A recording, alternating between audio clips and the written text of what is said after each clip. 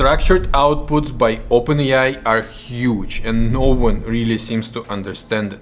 If we look at this McKinsey study, the state of AI in early 2024, only 8% of companies are still utilizing it in more than 5 functions.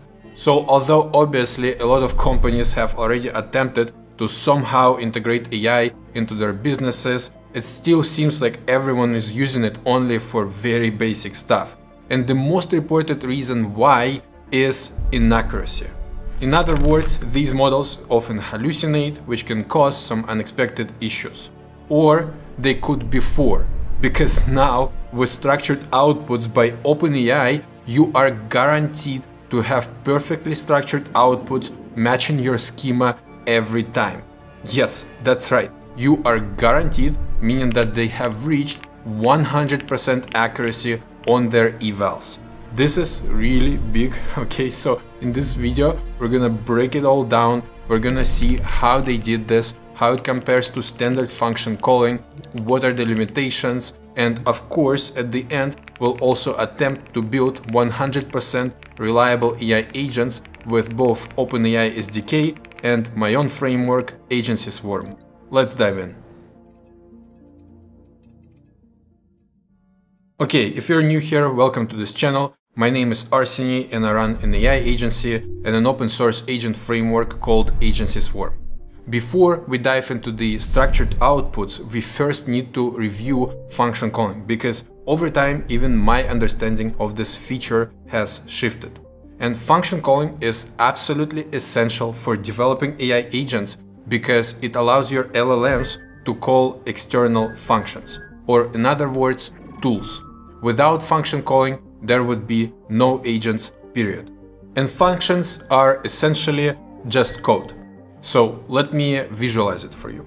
You know how in a standard program we have certain functions executed in a loop based on certain conditions until the program is completed, right? For example, you can save a file, you can call an API, or you can open a browser window. This has worked well for decades to automate simple processes, but the problem with this approach is that you can't possibly account for all the scenarios that can happen in the real world. Imagine how long it would take you to write all of the possible if statements when executing a process like lead research. What if the lead doesn't have a LinkedIn? What if they don't have a company website? What if the email is hidden? And so on. You see, you can't possibly automate a dynamic process like this with a rigid if-then statements. So this is where AI agents come in. When developing AI agents, the functions are the same. The difference is that now, instead of you having to hard code all of the possible conditions in a loop, the agent will execute them for you. So this means that you don't even have to consider all of the possible scenarios. You only have to describe what you want to achieve and provide the agent with the necessary resources. That's it. The agent will then determine by itself when and how to use your tools. And if we look at any function, for example in Python, there are always some input and output parameters. This means that in order for the agent to use this function, it needs to know what those parameters are. And the best way for the agents to determine that, and in fact for any machines to determine that, is through JSON schemas. So this is how your agents know what parameters your function requires and what outputs to expect. For example, if you're searching Google, your schema most definitely is going to contain a search query parameter. By providing this parameter in a schema, the agent will then know that in order to use this function, it needs to provide a query as a string. However, unfortunately, what often happens in production is that your agents hallucinate and provide incorrect parameters anyway, causing a lot of fun on the back end. So whenever we use function calling, the agent is not guaranteed to provide all the arguments correct. And this is why now OpenAI released this new feature called structured outputs. With structured outputs, you can now finally be 100% sure that the agent will provide all the necessary arguments with their types defined correctly every single time. And this is really big. Even if it was like 99.999%, it would still not be a big deal, because you would still have to account for errors. But with 100% reliability, you don't even have to think about it anymore. you are guaranteed to have perfect outputs matching your schema every single time. This is the real breakthrough for all AI agent developers. Okay, now let's look at how exactly they've done this. In short, the way it works under the hood is by constraining the list of choices that the AI can make at each step in the response. So what OpenAI did essentially is they constrained this list of choices for their models only to the choices that match your JSON schema at the moment. For example, if in your schema, according to one of the parameters, the next token is expected to be an integer, the model's choices are constrained only to numbers. And if the schema expects a bracket or a comma at the end to make it a valid JSON, OpenAI constrains it only to special characters. This shift in the available vocabulary of the model at each step, not just in the beginning, is crucial because without it, they wouldn't be able to achieve this 100% accuracy. Now, how do you actually use this feature? Well, there are two ways. First, you can use it with the function calling feature. Simply provide strict equals true in your function definition and you'll automatically have the perfect outputs. The second way to use it is through the new option in the response format parameter. Some of you might know that before there was only one option for the response format, which is JSON object. JSON object does force your agent to provide the response in the JSON format as well, but the thing is, it does not guarantee that the agent will follow the exact format that you describe. So while it is likely, again 93% likely, not 100%, to provide JSON, it's certainly possible that the agent will still confuse some of the parameters.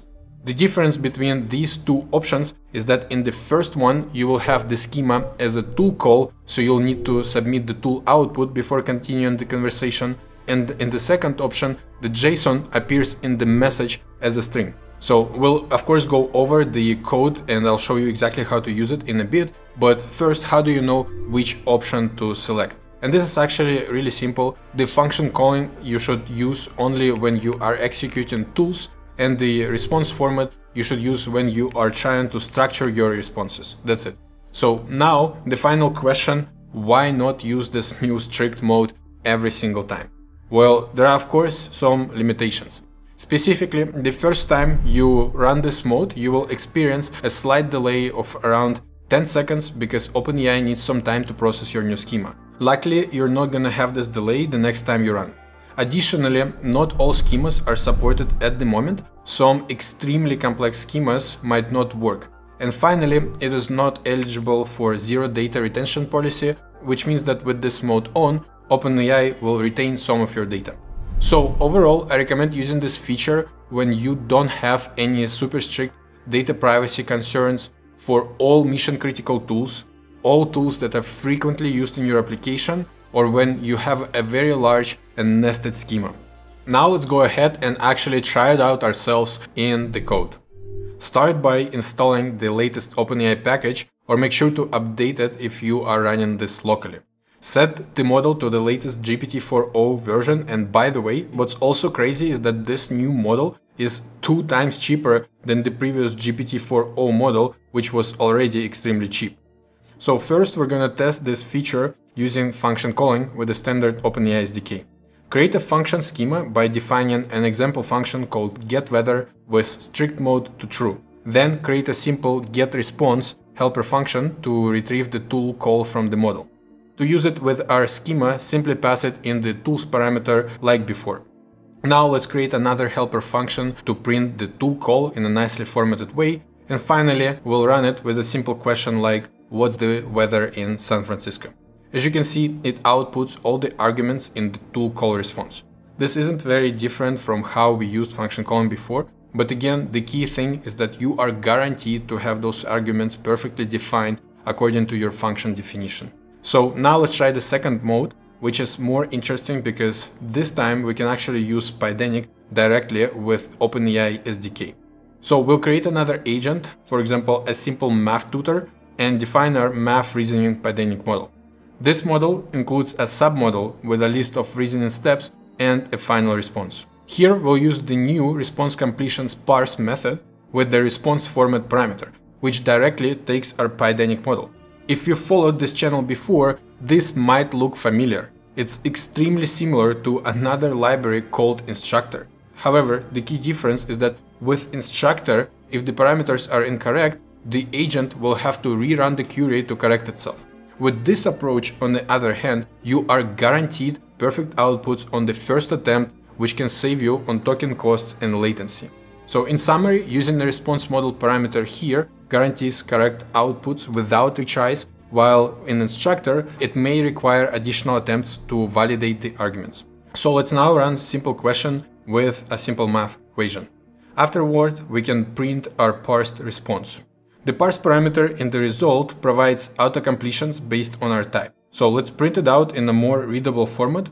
However, what OpenAI has done differently from instructor is the addition of a new special refusal parameter.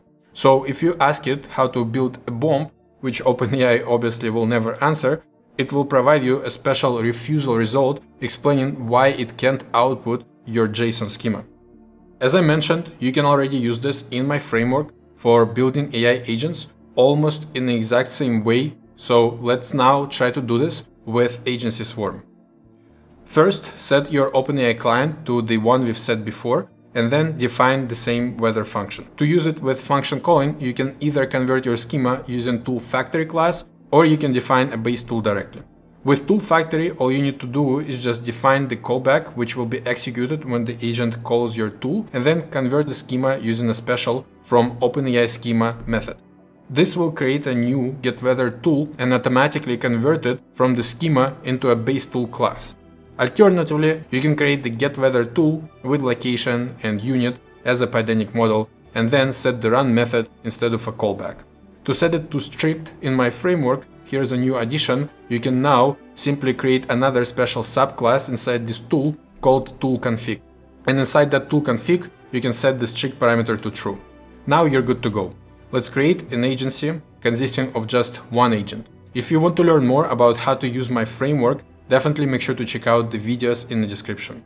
Now let's run the same prompt, what's the weather in San Francisco? And as you can see, it outputs all the correct arguments, but now it also continues the conversation with the final message because all the underlying logic is handled for you. So you don't have to run the tool manually and then provide the result back. The framework will automatically execute your run or callback methods and then return the response back to the agent.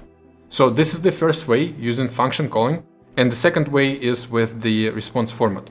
So again, define the math reasoning model as above, and when creating your agent, you can now pass this model into the response format parameter, just like on OpenAI. So set up your agency, get the completion result, and you'll see that the agent now returns the result in JSON. For now, it returns a string, so we just need to parse this result using the model validate JSON function from the math reasoning model. Now we get the same Pythonic math reasoning model with a result. Quick update, guys, since I recorded this video, I actually did implement the new getCompletionParse method. And of course, it provides the type hints as well. Awesome, right? And if you want to learn more about how to build reliable AI agents from scratch, make sure to watch this video next. Thank you for watching and don't forget to subscribe.